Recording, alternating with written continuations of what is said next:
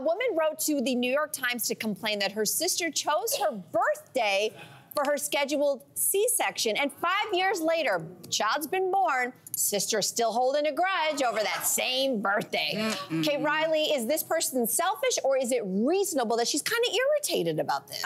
Okay, I mean, this might be controversial, but I overall do think she's being irrational. But I think that the sister was wrong to not even float the idea by first. Like, she said it like in a declaration. Like, it will be on your birthday. Like, you know? I feel like you could have been like, do you think that's cute too? And it would have avoided a lot of this. Okay. So poor communication from the start. But also, I'm like, this kid's 5 years old now. His birthday's definitely at like 2 in the afternoon. Like, you can go out for dinner after and have your birthday. Wow.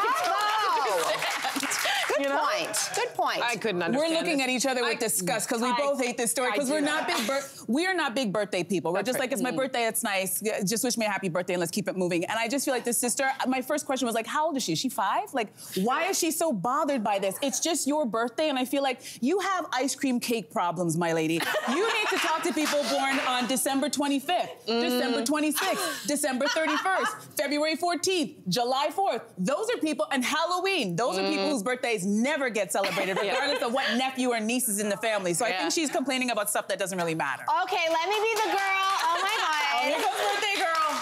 Okay, you guys might not like your birthdays, but my birthday's not a day, it's a month. So let me speak on behalf of the people who love birthdays. As my father says, it's better than the alternative.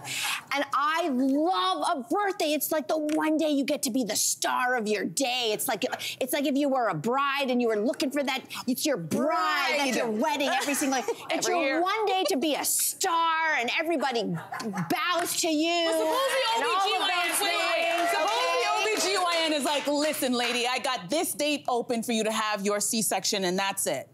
Well, listen, like, to me? No, to the woman who's having this baby. In the story. Oh, it's well, like, first of all, this is a date. If it's a C-section, unless it's a life-threatening situation, there's probably some wiggle room. I'd be honest, even if it was one day before or one day after. Wiggle room. If it was one day before, go one day before. But you wouldn't want to share this date of, like, a celebration with a family member? No!